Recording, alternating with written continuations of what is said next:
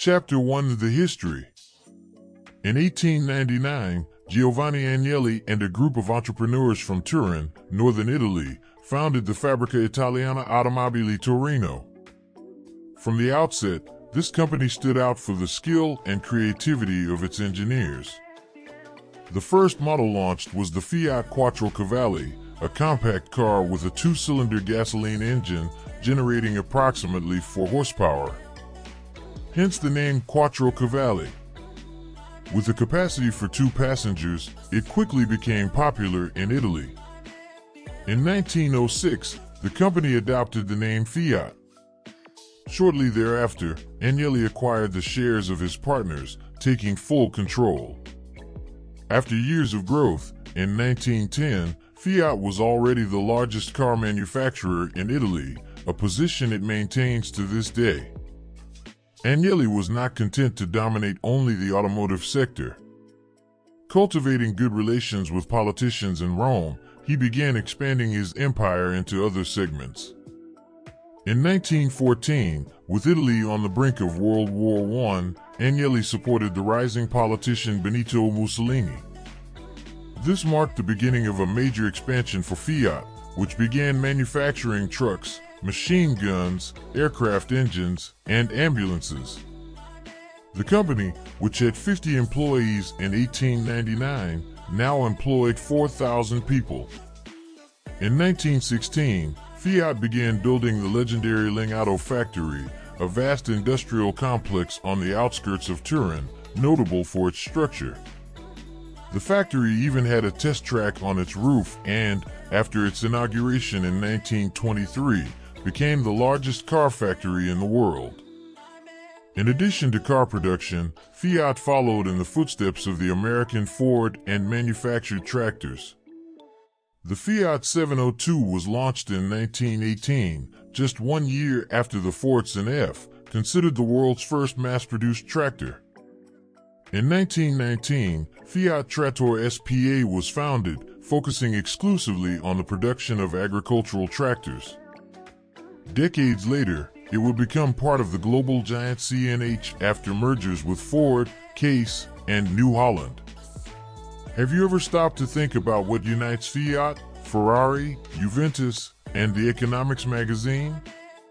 All of them are under the control of one of the most influential families in Europe, the Agnelli. Through their holding company, EXOR, the Agnelli family has around 28 billion euros invested in a wide range of businesses, from tractors to luxury footwear.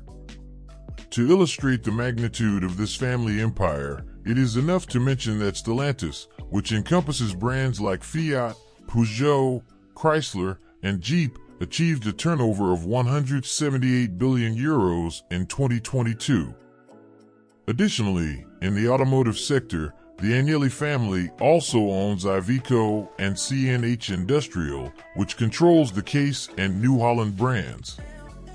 In August 2023, the family announced its most recent investment, acquiring 15% of Philips shares for $2.5 billion.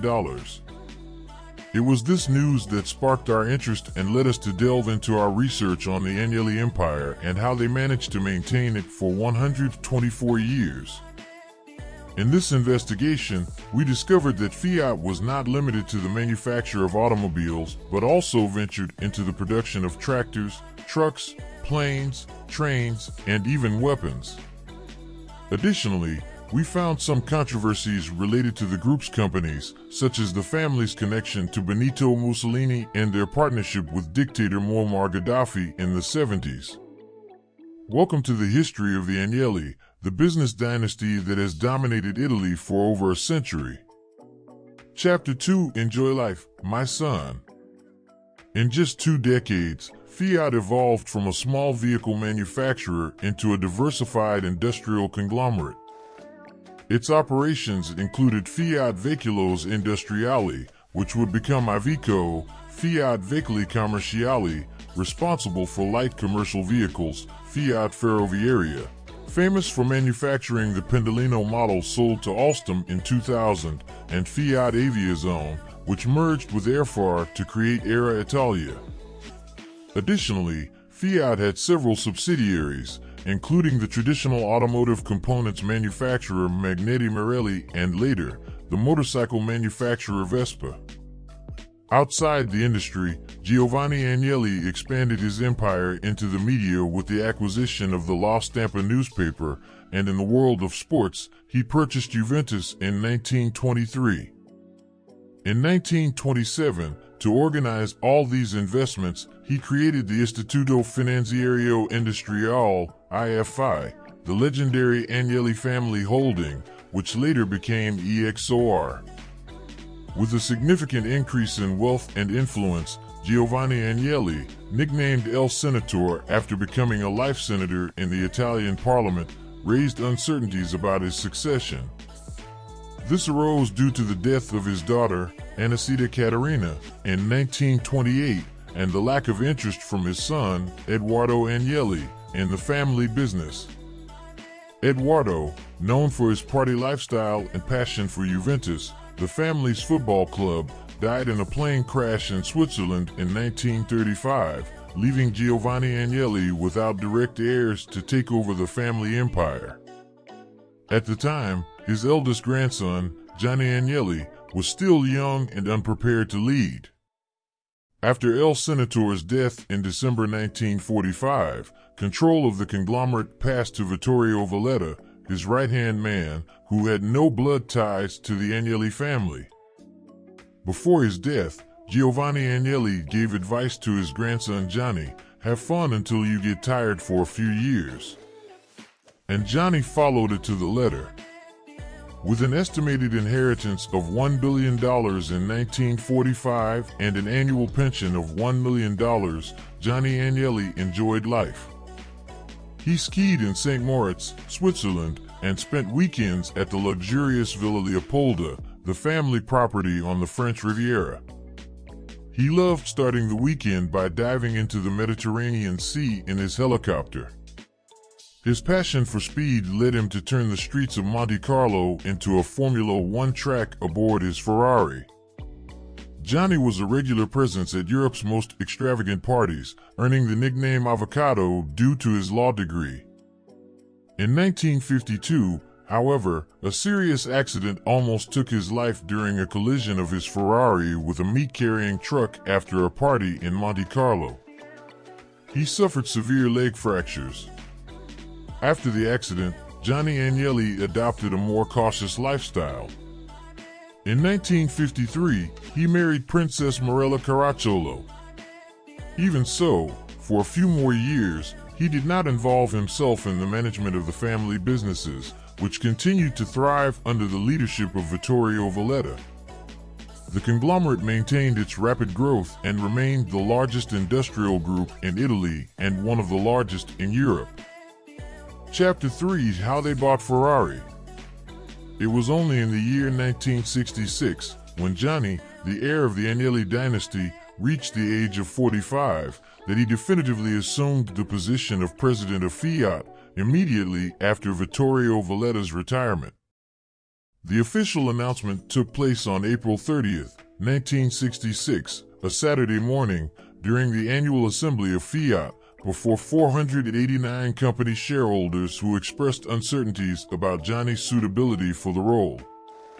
At that time, Fiat employed 130,000 workers and faced questions about whether the aristocratic heir, known for his playboy lifestyle, could manage one of the largest industrial conglomerates in Europe. However, Gianni Agnelli pressed on, aware of the enormous responsibility upon him. When his grandfather passed away in 1945, Fiat produced 3,260 cars annually. By then, that same number was produced in just one working day. However, Fiat was only a part of the Agnelli wealth, which held direct and indirect stakes in about 25% of all companies listed on the Italian stock exchange.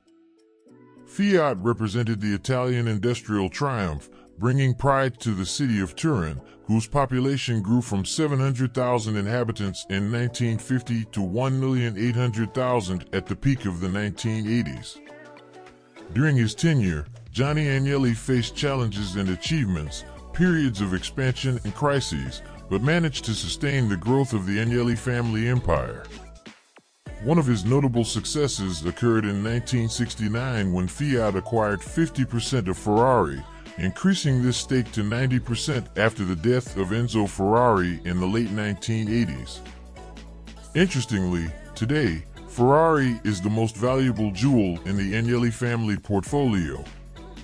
In the 1970s, Johnny faced turbulence due to the oil crisis and increased competition, leading Fiat to lose significant market share in the European market. To illustrate the impact of the crisis, Fiat car sales dropped 40% in the early months of 1974 when oil prices quadrupled. In response, Johnny Agnelli took a drastic step in 1976, announcing the sale of 10% of Fiat's capital for $415 million to the government of Libya, then led by dictator Muammar Gaddafi. The news that a dictator would become the second largest shareholder of Fiat surprised everyone. The alliance with Libya persisted until 1986, but ended due to international pressure and the loss of a Fiat subsidiary contract with the United States government due to Gaddafi. The Agnelli family was compelled to repurchase part of Libya's shares in the company. The operation was profitable for the dictator, turning his investment of $415 million into over $3 billion in just 10 years. In the following years, despite the ups and downs of the global automotive industry, with periods of profit and loss in vehicle operations, Johnny and his brother, Umberto Agnelli, increasingly diversified the family's businesses. In the automotive sector, Fiat expanded its presence in the luxury market by acquiring Alfa Romeo and the remaining shares of Ferrari in the late 1980s, in addition to the purchase of Maserati. Chapter 3: Diversifying Ventures.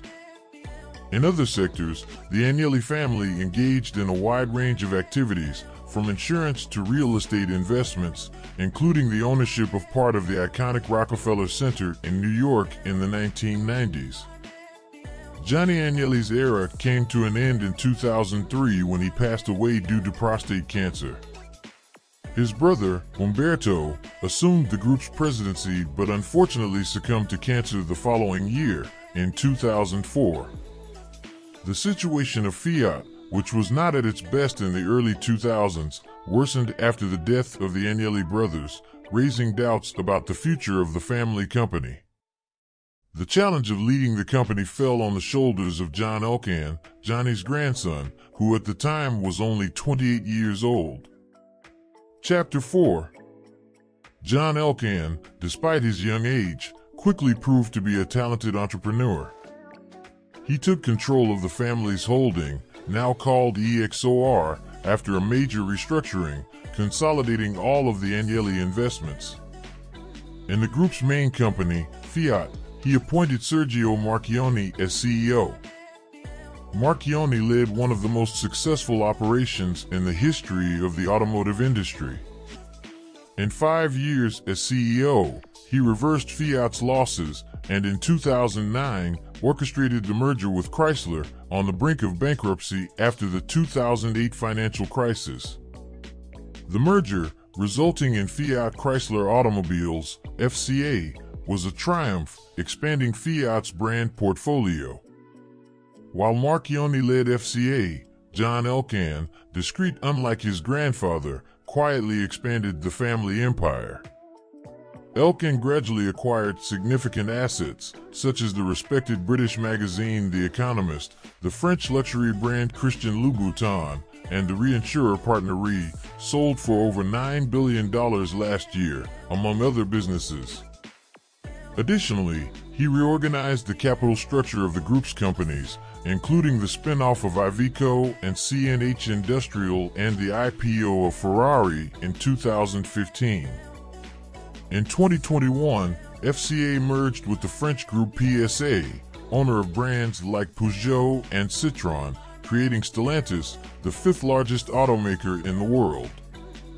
In addition to traditional sectors, EXOR also invested in technology startups since 2018, including Brex, valued at $12 billion and founded by two Brazilians. The Agnelli family's wealth, now in the fifth generation, is impressive. What are your thoughts on this family's history? Share your comments below, and don't forget to see what other subscribers are saying. Now, if you enjoyed this video, be sure to like and subscribe to the channel, turning on notifications. I post new videos every day, and I'll see you in the next one.